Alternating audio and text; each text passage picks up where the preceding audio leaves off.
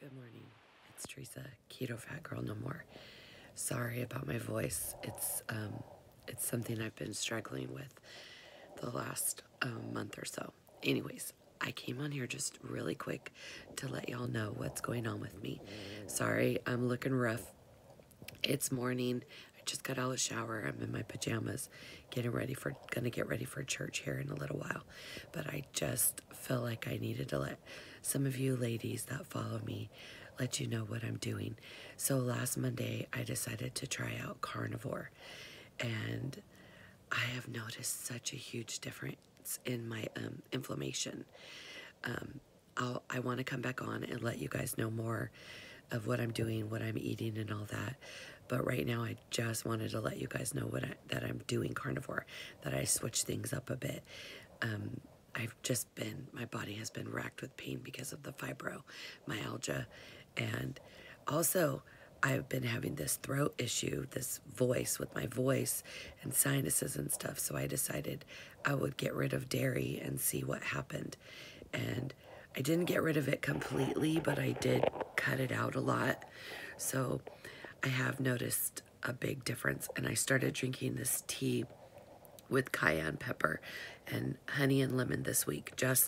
I know it's not carnivore, but I'm doing that just for my throat, and at least you can hear me. Normally in the morning, my voice is like, it sounds like I'm whispering. My daughter will be like, "Mom, what did you say? What did you say?"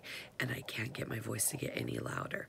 So it actually sounds better today than it has pretty much the whole week. But so those two things I started this week, the tea with the cayenne pepper, liquid cayenne pepper, honey and lemon, and a couple of days I put some ginger in there. And then the carnivore, I'm only eating meat and eggs as far as food goes. So, and I have lots of energy. I haven't had to take a nap this week, which I normally fall asleep in the chair when I get home from work, but I haven't fallen asleep once this week. I've kept busy every evening. I've stayed up till 9:30, 10, which usually I'm falling asleep by like 8 o'clock, in bed by 8:30 because I'm falling asleep. And I was getting up at 6, and now I'm getting up at 5 again. So I feel great. I will come back on here one day this week. I will try my hardest. I promise I will try my hardest. It's really hard for me to do videos.